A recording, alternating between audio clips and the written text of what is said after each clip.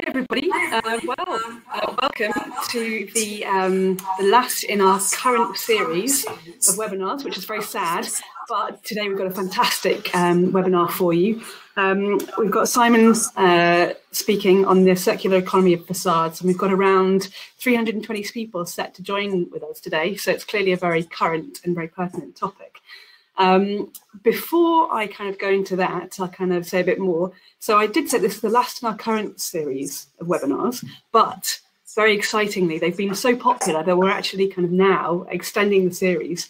So watch your inbox for an email coming through at some stage fairly soon with a new series of webinars. And they're kind of more of an international kind of theme. So we're going to have one from our San Francisco office, potentially looking at how R&D is impacting on future trends. We've got somebody from our Paris office talking about exploring engineering and sculptures, which sounds really interesting. Yanchi from our Hong Kong office is actually kind of looking at the challenges of how to set up a new office. He did that not so long ago. And I think that'll be really helpful to kind of lots of people around the world. And then more to come. We're kind of we're still looking into new topics, so bear with us on that one and look out for those. To mention for this particular webinar, as you can see, there's a chat box down in one of the corners of your screen.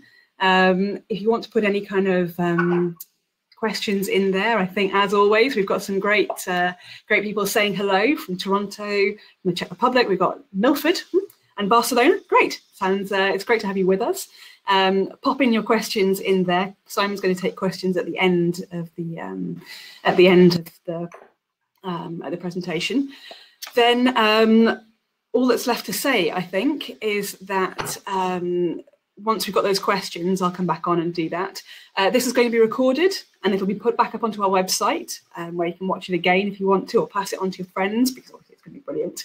And all of the other webinars that we've had in this current series have been uploaded to our website. So if you want to check those out, go to eocengineers.com/news, and you can see them all there, which is very exciting. I will now hand you over to Simon, who's been with us for about the last 5 years or so, and before that worked for kind of specialist contractors for facades. So he knows what he's talking about.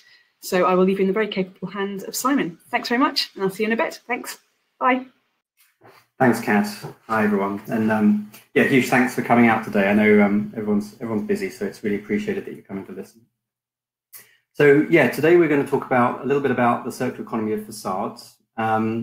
Really, I think this has been quite a topic for quite a while, actually, and it comes and goes with popularity. So I think quite hopeful that in the current climate, everyone's thinking a little bit differently and interested in taking steps and doing things in a different way.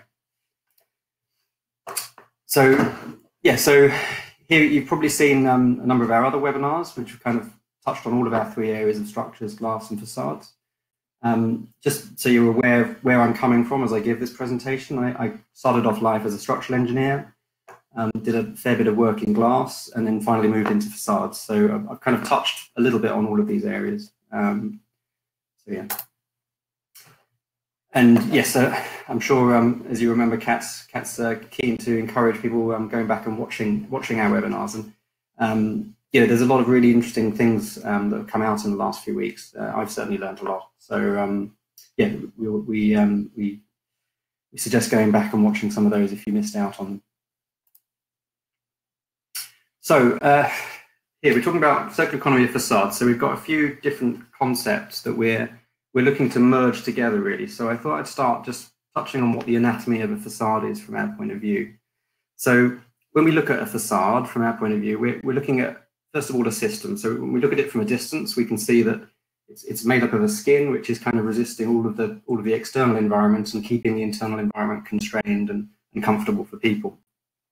So when we look at that, we're talking about curtain walling, which is predominantly glass systems, maybe precast concrete if it's quite solid, rain screen systems, which you typically see with metal panels or terracotta, and of course brickwork, which you see all across London.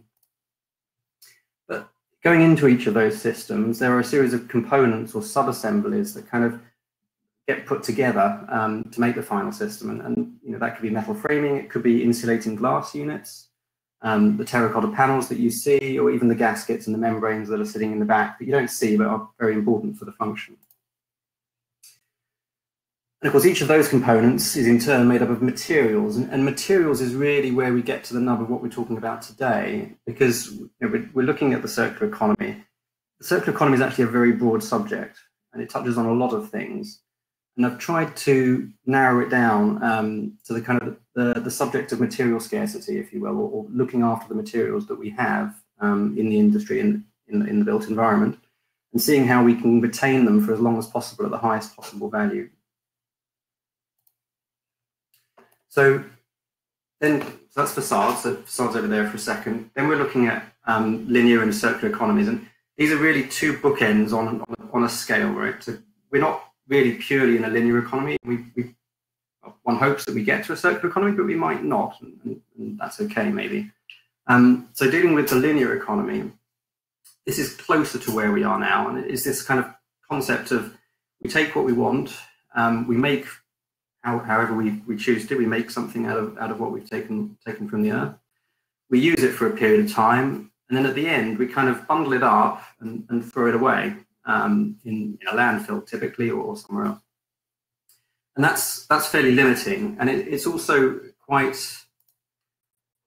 mixed. So we tend to mix technological and biological nutrients, and we're bundling them up and throwing them away together, which is also a curious choice if you think about it, because they're obviously two very different kinds of nutrients, kind of components, and they're one of the technical side takes an awful lot longer to decompose, for example, than the biological side, which is very cyclical and in fact very circular in itself. Another typical thing of a linear economy is that you're tending to use energy from finite resources such as oil, gas, again, taking from the earth what you need and using that. So then running over to a circular economy, the circular economy tries to keep everything looped. So it works much more like an ecosystem, which you may remember from high school biology, which where you're keeping everything inside the loop, and you're not really discarding it or allowing it to leave. You're always finding, whenever you have a waste product, it's always actually a food or a nutrient for something else, some other process. And the concept of the circular economy is kind of saying, okay, that works in biology, great, we know that. But maybe we need to do that in industry as well, and with technical components, and have the same philosophy in order to keep it as sustainable for as long as possible.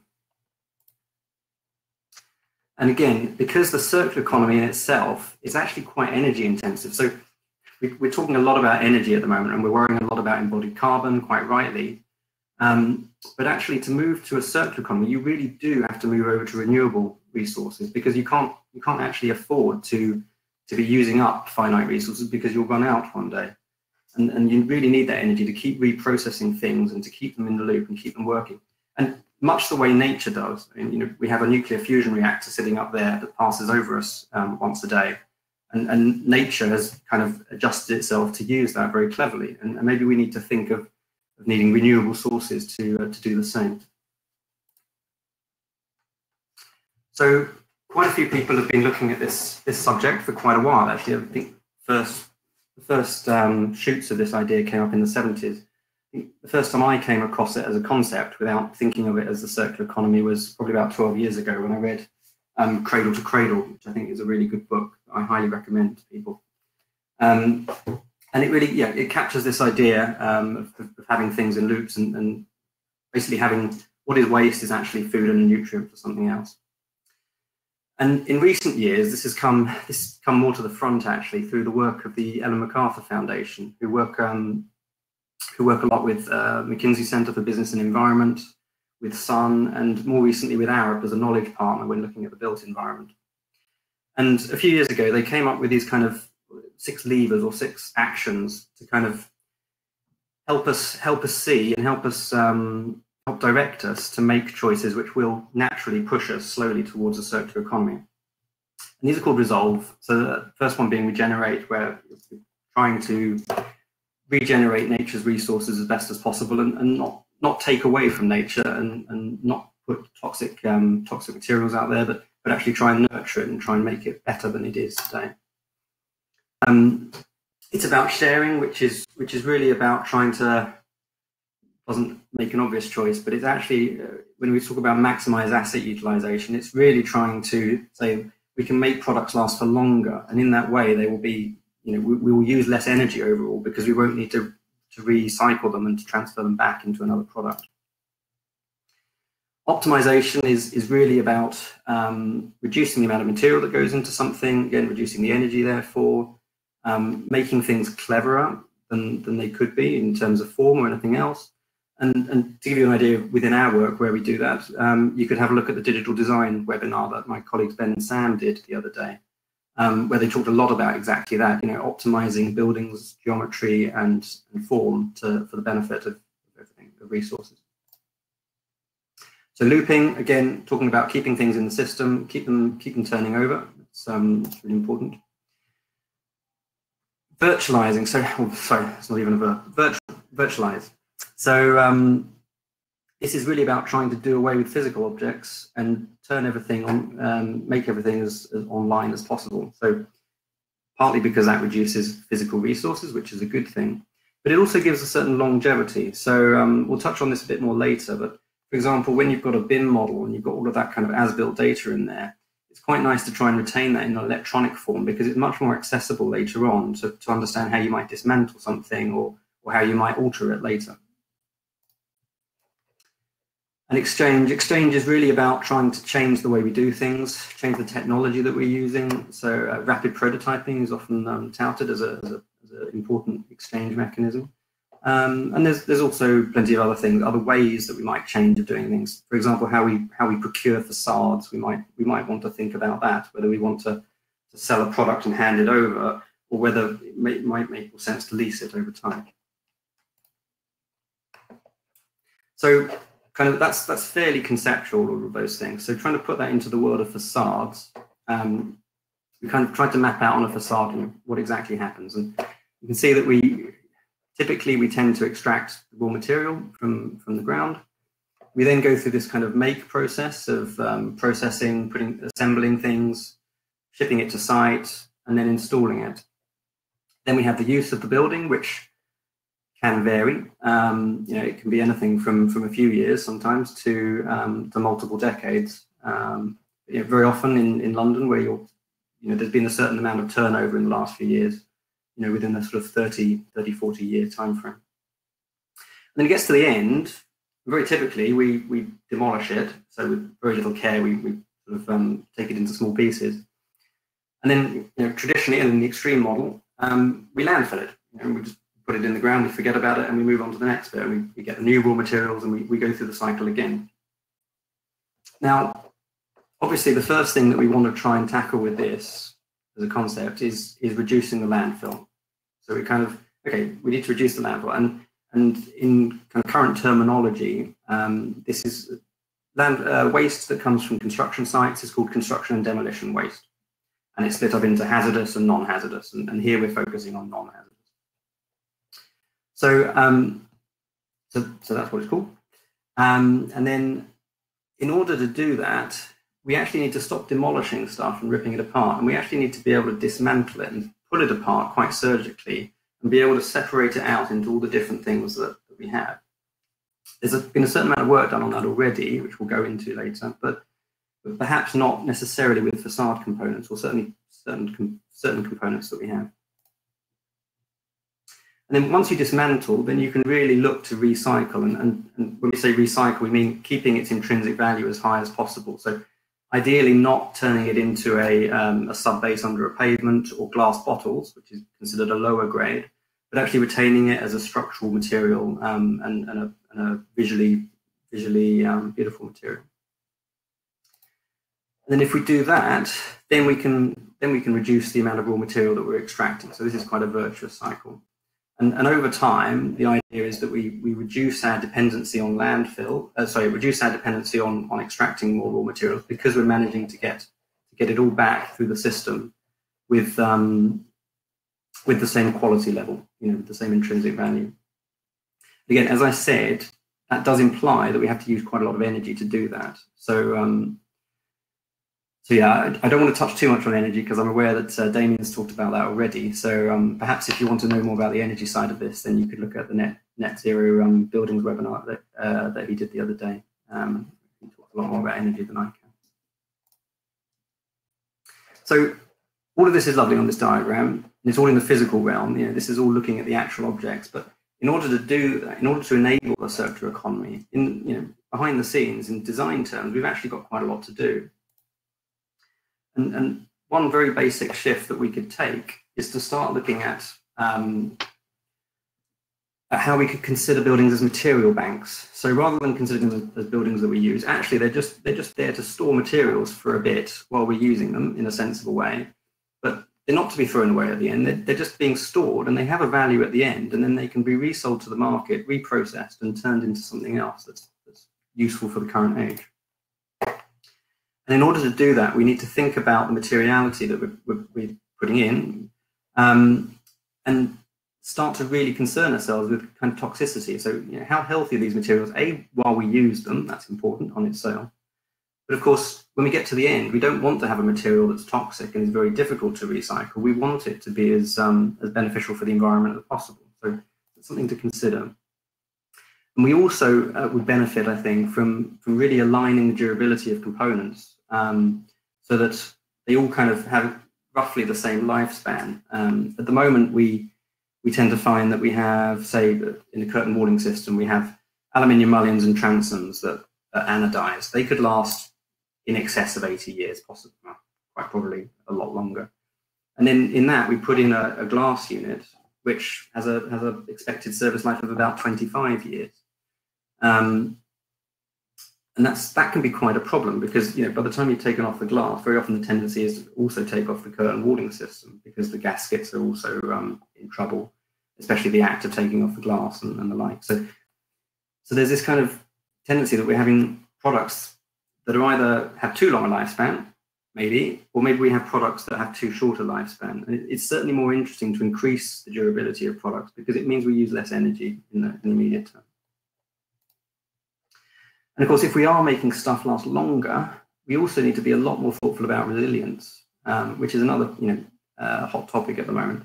And that's really about just looking ahead and thinking, okay, if we're going to make our facade last for 50 years, for 100 years, what kind of weather events are it going to see? We're aware that climate change is affecting how things are, and we really do need to be planning about that and coming up with a coherent framework that helps us to design for that. In a consistent way across the whole industry.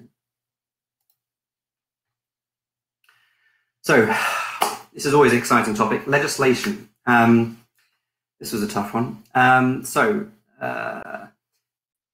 There's a couple of key European directives that came about. So 2008 is probably the most interesting one. So 2008-98 EC was really, the primary thing it was trying to do was reduce the amount of construction and demolition waste going into landfill, quite simply. And I think at the time, there wasn't even much measuring or monitoring going on as to how much or what proportion was being recovered. And so they set the target that by 2020, the whole of Europe needed to manage to get 70% of its CDW recycled. Sorry, recovered. Sorry, important difference, recovered. So fine, that's done by weight. So it's not done by value, it's not done by volume, it's done by weight. And when you look at the actual figures, you'll see that certainly the UK has been hitting 91% since about 2010, 2011. And it's been very consistent across that time. It's always been 91% plus or minus half a percentage over that entire time, which we can think is great. We've nailed it. We were ahead of time. Fantastic. It also implies that there's a lot more we could do if we were putting the effort in. And clearly there's a certain amount of inertia there that it hasn't changed. It hasn't really improved much. And I think that really comes about because there was a lot of effort put in by the more heavy industries, if you will, dealing with aggregates, concrete and the like. They put in a lot of work, a decade or two ago, and really did improve how they reused materials. And there are other parts of the industry that, because they were such a small percentage and because they were quite complicated to dismantle, they've never really had the attention that they might need in order to make them more sustainable and kind of head them towards a circular economy model. And glass is a obvious choice there, because the way that glass is put together in insulated glass units is really quite complicated to dismantle. And the actual weight of the glass, and if you look at the whole piece, is very, very small. It's under 1% of all CDW is glass. But even that is quite a big number, right? I think in the world there's, every year 1 million tons of glass as part of waste from building. And there's also a lot of support that's provided by Europe. So Horizon 2020, some of you may be aware of, that's been quite a big initiative actually across the board of research and innovation, but it's been used for funding a number of projects looking at the circular economy. And although it's supposed to run from 2014 to 2020, as far as I can see, and I might be wrong, so I'm happy for someone to correct me, I can't actually see what the next thing is after Horizon 2020. But they are still releasing funding. They are still calling for projects. It might be an interesting thing to go and look at. There's also been, from 2015, a circular economy action plan, which kind of has 54 actions, which apparently Europe as a whole is all doing terribly well. So that's good news. Again, it makes me wonder whether it's quite challenging enough, or whether we need to think, oh, maybe it's fine. Maybe we're doing enough. I'm not entirely sure that's true. So we need to talk about glass more than anything, actually. So if you look at all the different materials that are put into waste, construction demolition waste, glass, I think, is one of the last ones where the recycling rate is quite low. So yeah, and I think really glass. So the amount of recycled content that goes into float glass is somewhere between 30 and 40%, depending on where you are in Europe. And that's for a few good reasons, actually. It's not least because we've kind of developed the technology over time. We've made more clearer and clearer glass over time. So the glass that we produced, say, 25, 30 years ago, which is some of the buildings that we're now dismantling, the kind of iron content in that glass was much higher than it is today. And so to try and reinsert that higher iron content glass can be very damaging for the process, and it can cause problems with the quality level. Optical quality, not structural quality necessarily, but optical quality. And so that's a real challenge, and there's really a question, maybe we should increase the iron content of glass again on some float lines in order to actually use that glass again, or maybe we need to come up with another way of reducing the iron from existing card. And there's also body tinted glass and other kinds of glass that were used a while ago, quite popularly, before coatings became prevalent and successful in preventing solar control, in managing solar control. And so there's a lot of this kind of glass that can contaminate the process that needs careful consideration. Of course, we of all people, I think, are great proponents of laminating glass for safety and for structural reasons. But this also causes another problem, because it's yet another material, and it's a composite material, so you're kind of bonding the glass and the laminate together.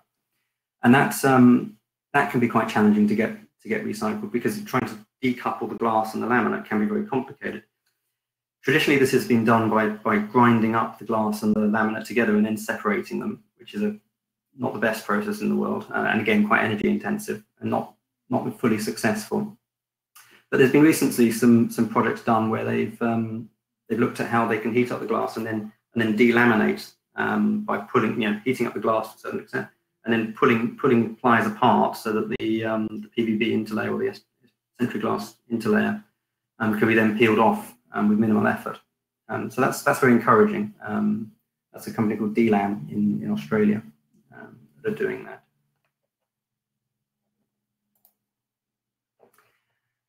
And then the more complicated part is insulating glass units. So insulating glass units are made up of many components, actually. Some of them liquid applied in order to create the hermetic seal and the structural bonding of the glass pliers together. And that can cause quite a few problems in the dismantling phase, because it is very labor intensive to actually remove all of that material. And what's more, if you don't remove all of that material, then again, you get more contamination going into the float lines, which can cause really big quality quality issues for the glass that comes out. And float lines, run 24/7. They produce many, many miles of glass every day. So if you have a contamination problem, it might last for 3 days before it's actually finally cleared your line, at which point you've lost an awful lot of glass, an awful lot of value from your process. So it's something that's, from a float line point of view, it's something very risky to do, is to push your luck with what you're putting into what cullet you're putting into your float line. Yeah, here you can see the liquid applied structural silicon, which bonds the glass panels together. It's possible to decouple this later, but it's very intensive. So in order to get low-hanging fruits, there's been some interesting work done in looking at how you can recover the majority of glass in IGUs. And this is a machine that's working in Morley, and yeah, it's not terribly complicated. It's not terribly sophisticated. You put the glass in, the machine smashes it up into small pieces, and it gets taken up here and transferred into a bag for sending back to a float line producer.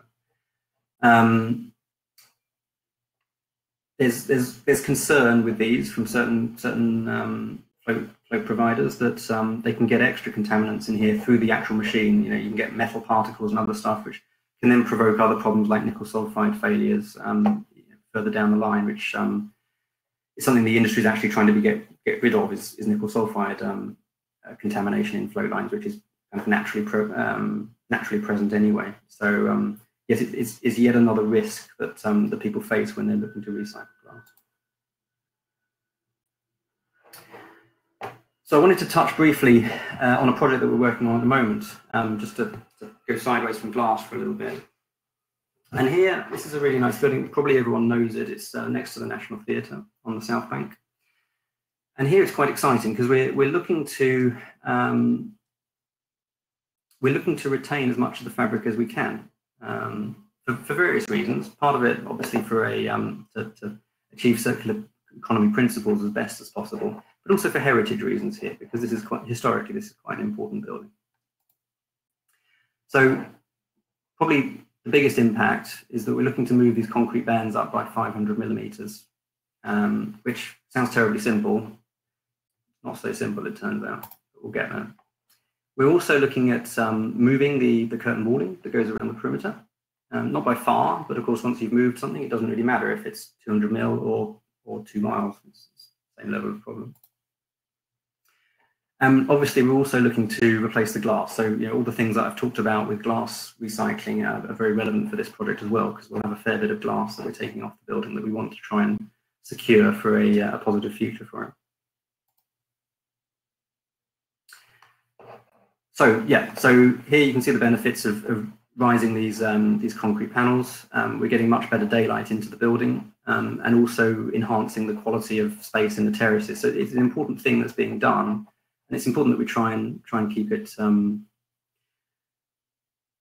that we try and retain these panels, because there's a fair amount of embodied carbon in them, and a fair bit of material in them. And we're very lucky with this building because it was designed by Arup back in the day, and whoever as the building's been handed over, they've also handed over all the as-built information, and it's very high quality as-built information. You can see here all the cover on the cover to the reinforcement. You can see the grade of the concrete down in the bottom left. You can see all the rebar and, with all the schedules and everything else.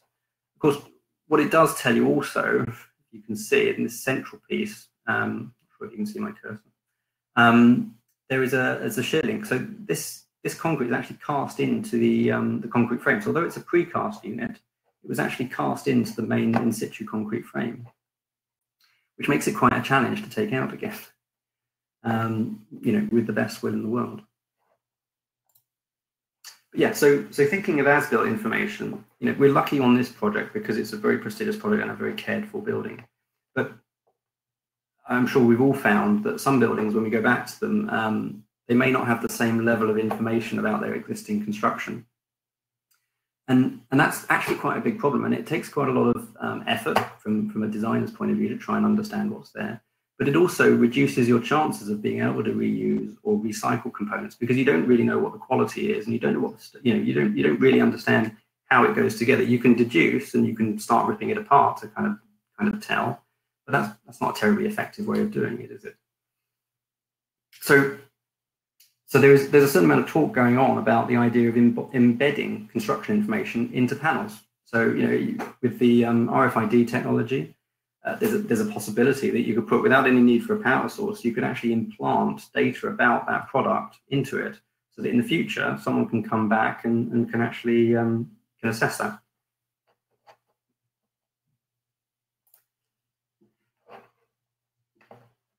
So yeah, and so going on to our problem, we're looking at how we can actually remove, for a start, successfully these panels, but also how we can put them back on in a way that's as energy efficient as possible. And we've looking at different schemes. It's quite surprising how much difference you actually get in embodied carbon between the different options that we've been looking at. So you're getting 21 kilograms per meter cubed there, and then up to 83. And we actually looked at, okay, if we made new panels, what's the embodied carbon of that? And it was something around 120 kilograms per meter cubed. And so you can see it, even if you're taking it off and moving it up a little bit, it's actually taking a lot of energy just to do that. Even though you're not remaking it, you're actually reusing it, which is really as good as it can get in circular economy terms. The other challenge with this, actually, beyond having the information that you need, beyond worrying about the embodied carbon, which, as I was suggesting, circular economy requires energy, right? So it's kind of, that's just a thing. What we need to target is decarbonising the energy. But the other part of this is thinking about the warranty, the design warranty on these products. So as you go to a building, you say, okay, we're going to move this up by 500 millimeters. In the end, that, as all the engineers on the team assure me, that this building is really old. Fortunately, it was built in the same year that I was born, so I do take exception to that. But despite so, it's really old, clearly. What it means is it's been out on the Thames for for quite a few years, quite a few decades. You've got to assure yourself as an engineer, you've got to assure yourself that it's in a good enough state that you can say, you know what, yeah, this is good. This is going to be fine for another 30 years, 50 years, 100 years. And there's a certain question in here that is difficult to answer, and I haven't got an answer. But it's really about what efforts do you have to make, or how far do you need to go to assure yourself that this panel is secure in terms of intrusive investigations or non-intrusive investigations, to be able to put hand on heart and say, you know what, yes, this is an old panel, but it's fine, it's going to be okay, it's going to work. It's yet another barrier to this kind of concept, the circular economy concept. Ideally reusing, recycling where you have to. Recycling feels a bit more comfortable because it's going back, it's being processed, you're getting the chance to make it new again. Reusing is a much trickier concept, and it's quite a challenge. So just going to try and put all of that together in a coherent way. As I said, there's a certain argument that we should be considering our buildings as material banks. So we should be storing materials in our buildings, not just putting them there and then throwing them away afterwards. As I was touching on in kind of as-built data and as-built information, it's a really clever idea to try and put material passports on products and actually have them embedded into the product, so that there's never a discussion about what's there. Of course, that needs a certain amount of agreement and standardization in terms of how that information is recorded and how it's accessed, and also how it's accessed over time. Because, as you know, if we went back to the kind of, go back to the early 80s, well, there was floppy disks, maybe cassette tapes. We don't now, to find the technology to actually read that is actually quite difficult. So we need to think about the future proofing of technology, or at least the backward compatibility as we move forwards, if we do go down that route. Taking toxicity out of materials, important for health, important for future.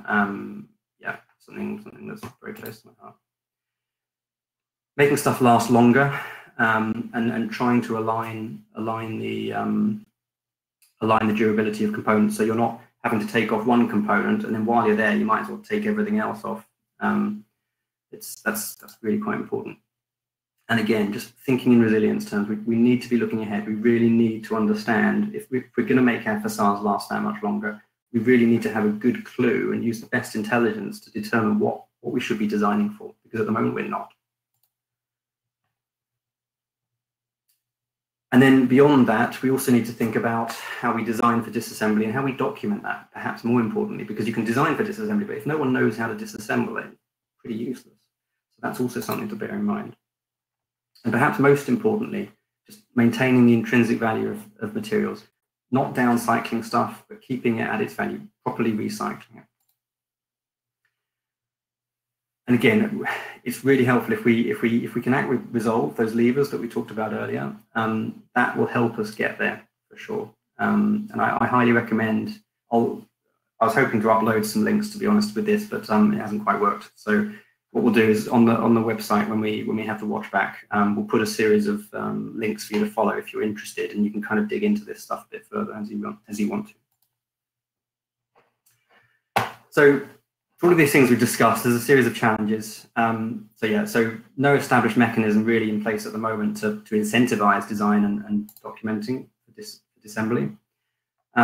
Resilience, we need a codified approach. We need to get ourselves together and really understand what that needs to look like. There's a kind of a semantics thing between recovery and recycling, because sometimes recycling is celebrated, but actually it's downcycling. An example is when we take glass and we actually turn it into subbase for pavement. That's not the same value, and it's good that we're using the products, and it's good that we're not landfilling them, don't get me wrong, but we shouldn't over celebrate that. We should also try and push ourselves harder and try and get it back at the same quality level that we put it in, or that we took it out at. And I think something that I found, and I put this to myself as well, our mindset, we're so embedded in the linear model. I think we all need to occasionally notice that of ourselves and just step back and think, no, hang on a sec, how can this be used for the next thing? Just asking ourselves that question, I think, will make quite a dramatic difference as to how we act. And we also need to understand that when we try and take on these new issues and we try and act with the best of intentions, we are going to start conflicting with other drivers, other design drivers, other pulls. So I think for me, an example from the other day was a design team meeting where we had, looking at a big tower in London, we need to have lots of daylight into the lower floors because there's another tower next to it which is blocking the light. We need to have less glazing because we need to have a good U value, so we need to keep the temperature differential between inside and out at the right level without needing to air condition lots or heat lots. We also now need to think about, so those are just pulling against each other directly. There's a desire to make the building delightful and to have a nice space for the occupants to enjoy. And now we have a bunch of other things, fire issues, acoustic issues, all this other stuff.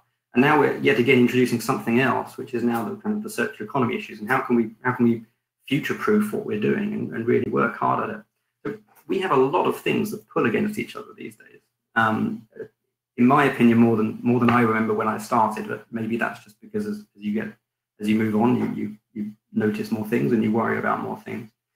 But I do commend, inevitably commend Hugh's webinar where he talked about the specialist generalist, where both of us and Damien, the director of our team, we've talked a lot about this idea where we really do need a central person, a technical body that can help synthesize all of this and work successfully with other members of the design team, such as the architect, the surveyors, and the client, to really get the best solution and try and synthesize all these different drivers and come up with the best solution for that particular problem. That's not an easy thing, I think. So very briefly, next steps. I think for me, informing ourselves, educating ourselves, and then trying to inform and educate others is really important. We just need to talk about this a lot more. I don't think we talk about circular economy enough. We need to create and support inclusive dialogues. And when I say inclusive, I'm talking about across the board, making sure that we're talking to other disciplines, other design professionals, developers, everyone. We all need to be part of this conversation to bring it to success. And we also need to invest. So we need to be looking, we need to be pushing ourselves. We need to be doing research and innovation projects where we can. And there's funding out there, so we should be using that and trying to come up with ways of making our practices better. So thank you very much, everyone. I hope that was helpful.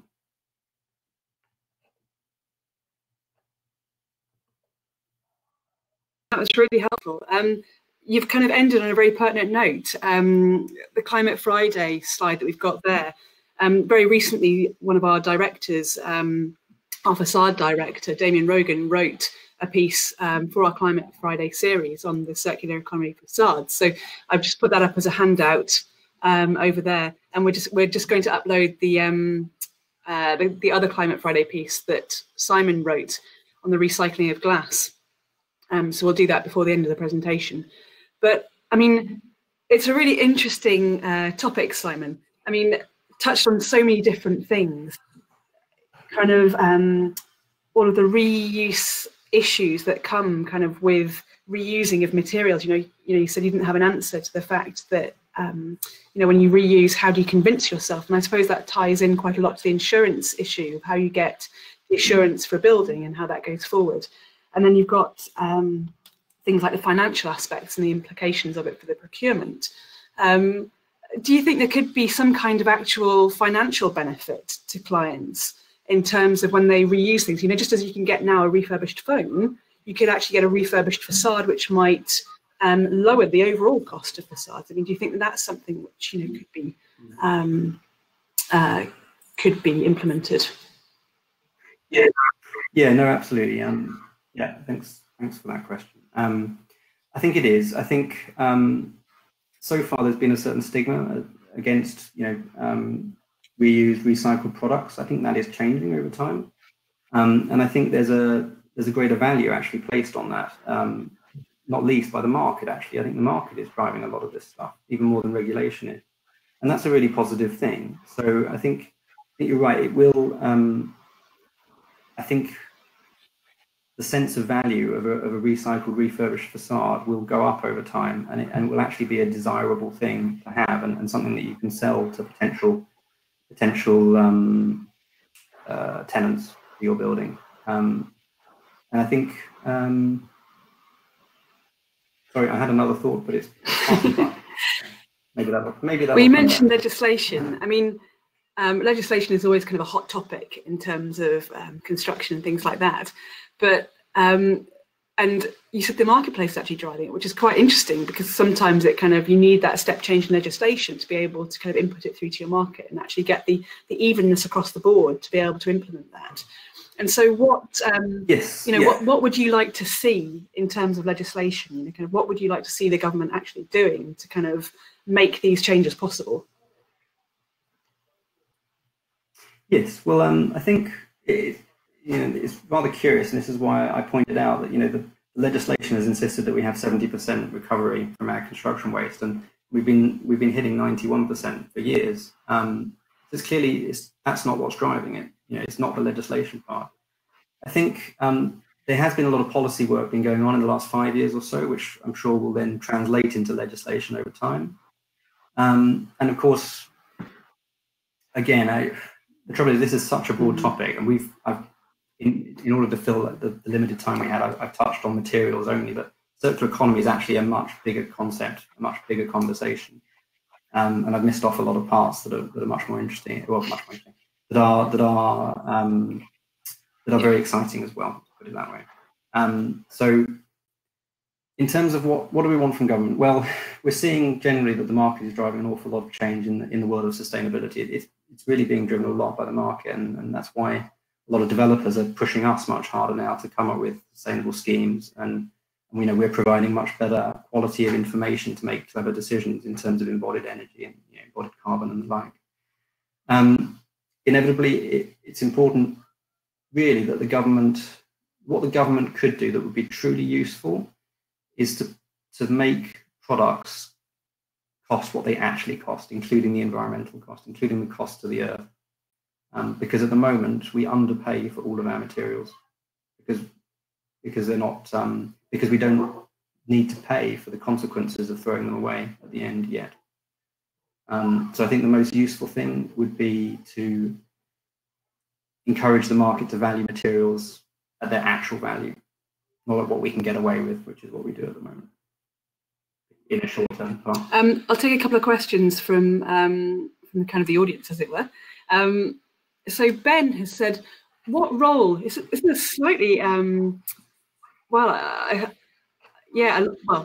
question, I suppose, but what role does a designer just out of grad school have in the circular economies? He says that from his personal experience, the project managers in, let's just say, an architecture firm, no names mentioned, don't seem to have as much interest in forward-thinking and sustainable ideas, as long as the project comes from under budget, and status quo is good enough.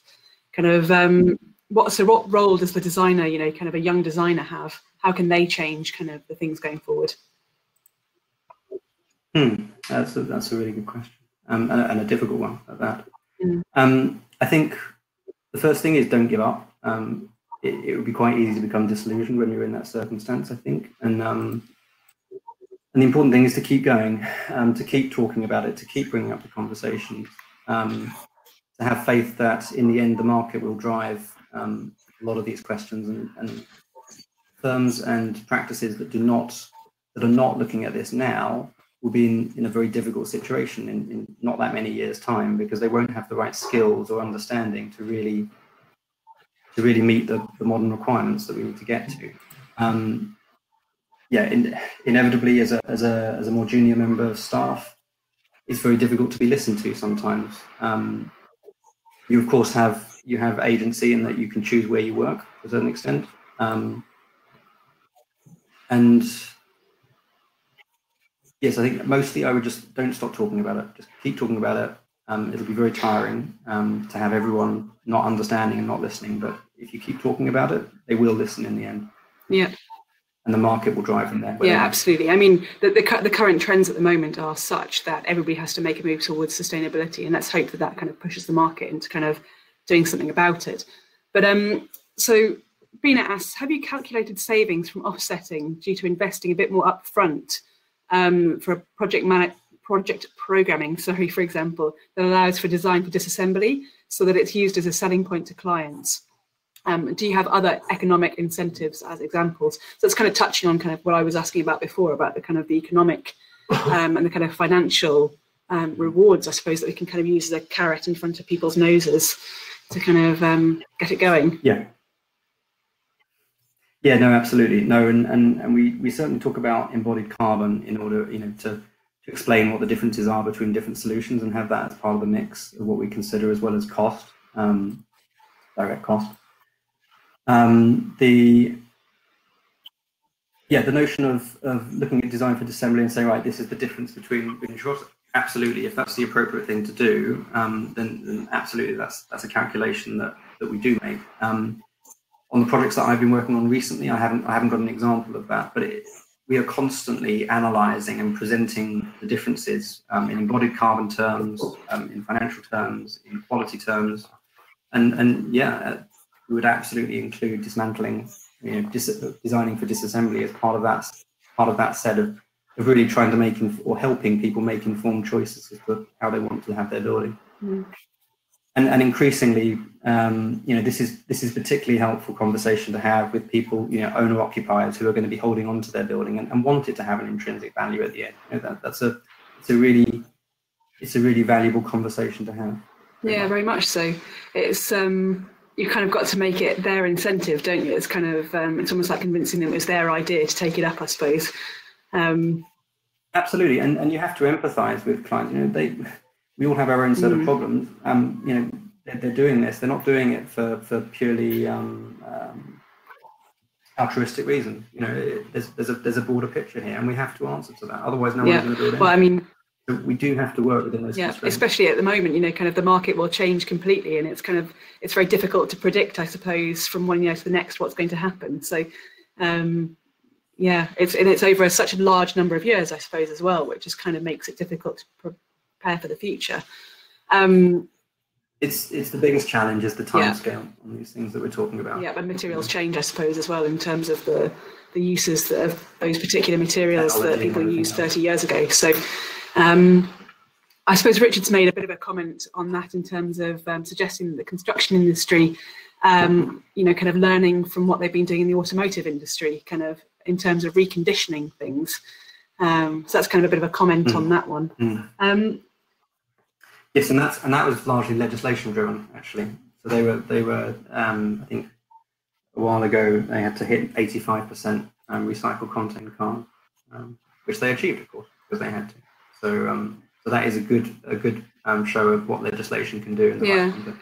What who are the kind of influential players in this kind of movement, if you like, apart from us, obviously we're one of the movers and shakers, but you know, who are the influential players? If people want to kind of go and kind of read more and kind of learn more, you know, who are the kind of the influential players? Yeah, so yeah, as I said earlier, really keen to put on a series of links on the website when we post this Watch Back webinar, because yeah, there's plenty of sources. So I think main players in terms of, well, if you start off with the circular economy as a whole piece, you know, Ellen MacArthur Foundation really doing a lot of work in this area, and really being very vocal about it as well, most importantly. So they have a wealth of documents, a wealth of tools that can really help all of us kind of find our way towards a more circular economy. And then beyond that, there's the Knowledge Transfer Network have done some good work, also pulling people together. So there was a project a few years ago by Arup and Brennan Reifer, where they looked at and they actually dismantled a facade, and they really dug into what it meant and what could be recycled, what could be reused. There's a report on that which will be included in the links. And you know, Arup do a lot of work with MacArthur, Ellen MacArthur Foundation, because they're one of the knowledge partners. So they do quite a lot of work in circular economy, also regenerative design, which is something we haven't really talked on today, which is a really interesting topic. But no time. So yeah, those are probably the obvious people that have been working in this area vocally. But I think a lot of people have been working in this area, and I think this is why I was kind of saying we need to have inclusive dialogues. We need to have inclusive dialogues between all of us. And my feeling is that our institutions could do a great job of doing that. And, you know, an institution to institution, kind of reaching this kind of cross-disciplinary collaboration to really make sure we're talking to each other and creating those platforms for the rest of us to populate. Because there's an awful lot of energy, an awful lot of desire to do this. It's really, sometimes you kind of stand and think, okay, where can I get involved? So I think we really need to create those places, those platforms for people to come together and put a big flag there saying this is where it is. Come over here and let's talk about this. On that note, if anyone wants to come and talk to me about it, please come and talk to me about it.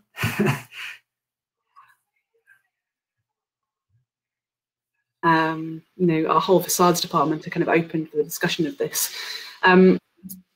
Tanya has asked, do you think that one of the main barriers to implementation of kind of refurbished facades has to do with the current business model from manufacturers and contractors? You know, kind of maybe they think that if those components are reused constantly, then they don't have a place for doing business anymore. You know, kind of what's the place for manufacturers and contractors if this kind of circular economy of facades actually comes into place? Yeah, no, really good question again. So yeah, design for obsolescence. So if we're reusing materials, so if we take this at face basic value, if we're just reusing materials, so rather than throwing them away, we're reprocessing them. That actually involves more energy and more effort. So actually, it's probably on the side of job creation, if I'm honest. So that's something to bear in mind. If you're increasing the longevity of your components, then yeah, then there's that valid question, which is, hang on a sec, they're not going to replace it as often. So what's that all about? But of course, probably in order to increase the lifespan of objects and components, we're probably going to need to maintain them a lot more. So there's actually a certain amount of work in that as well, and revisiting things, and of course upgrading things, because if we make them last for 100 years, you know, think of what's happened in the last 100 years in terms of facade technology. we would be, if you were to retain it, you would really want to keep going back and refitting it and have thought about refitting it when you put it together in the first place. So you can think up front, you can get everything lined up, and actually you don't need to say, well, we're just going to put it there and leave it there forever and never touch it again. There's actually a need to go back. The key difference is that we're not ripping it off and throwing it in the bin and doing it again. It doesn't imply that you have less effort, less work. In fact, probably quite a lot more. And this is why Europe is looking at this at a policy level quite seriously, because it's seen as a big job creator and an economic driver. Absolutely. And I suppose on that note, Tanya has said, which is a little kind of, it's food for thought, I suppose. She said, it's a really interesting topic and certainly something to think about. And it sounds like extremely high quality buildings. She says that today, especially in North America, no one wants to think beyond 20 to 30-year lifespan of a building. And clients and investors should, be heavily educated about this building economic approach. So it's kind of, it sounds like there's kind of a steep learning curve kind of in North America to be had in terms of this whole kind of topic of discussion, I suppose. I think not just in North America. So, yeah. We need to have that conversation with ourselves. We need to have a conversation with the people around us, and we need to have the conversation between everyone. Certainly, circular economy is a huge thing, and it's certainly a good vehicle to get us towards a properly sustainable society. Are there any countries which are kind of forging the way forward, or is it kind of all pretty much a broad brush the same situation? Yeah, so it can vary quite a lot actually between countries. I haven't got any figures, I'm afraid, to hand. But certainly in Europe, there's been a lot of work done on this in the last 7 years or so. The Horizon 2020 program has been really beneficial to kind of create research projects. One particular one, I think RE4 springs to mind, where they've kind of been looking at making panels, sandwich panels that can be stripped apart after 40 years and reassembled again and returned back. So I think Europe is doing a lot of good work here. Japan is another one. I think probably Japan above anyone, because it's a country which is very, very stripped of resources. They've had to be quite innovative and quite clever about what they have, is reusing it as much as possible. So if you dig into their figures, you'll find that they have an incredibly high recovery rate and also quite a high quality recovery rate of that. So it does vary, and we can grab the best practices from places like Japan and keep pushing the conversation forward.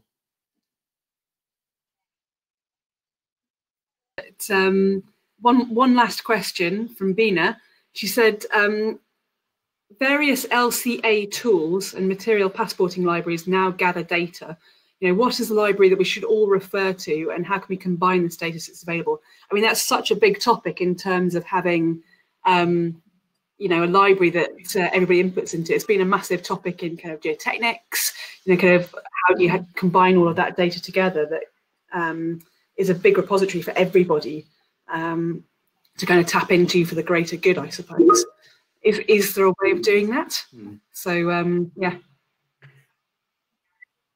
Yes, I'm not aware of such a place today. I can see absolutely the need for it, and again, I would suggest that having that institution led would be an appropriate thing, as we are members of those institutions, and they are probably the best collective body to represent us and to link together as well. Absolutely, I think that's really important. Indeed, we've come up against our time now, so thank you very much indeed for joining us, everybody. Just a very quick plug on our future, hopefully, webinars that are going to come up, our kind of more international slant, which kind of, from seeing all the people kind of popping up on the right hand side saying, kind of hello from all over the place, it's well needed. So we'll have San Francisco, Paris, Hong Kong, New York, about sculptures, R&D, setting up new offices in different places, and all sorts of things. So tune in, watch out for your emails. Have a lovely Wednesday afternoon. And thank you very much for joining us. It's been a fantastic series of events. Watch out for this one to be uploaded to the website, and with all of those links that Simon was talking about. And yeah, great. We hope to hear from you. If you've got anything that you want to get in touch with about, you can contact myself, Catherine, at eocengineers.com. or you can get in touch with Simon or any one of the team, or the London engineers, London at EOC engineers email address down at the bottom of the slide. So great, have a lovely evening. The sun is shining over here, so I hope it is wherever you are. And we'll catch you all soon. Thank you very much indeed, guys. Take care. Bye. Thank you. Bye.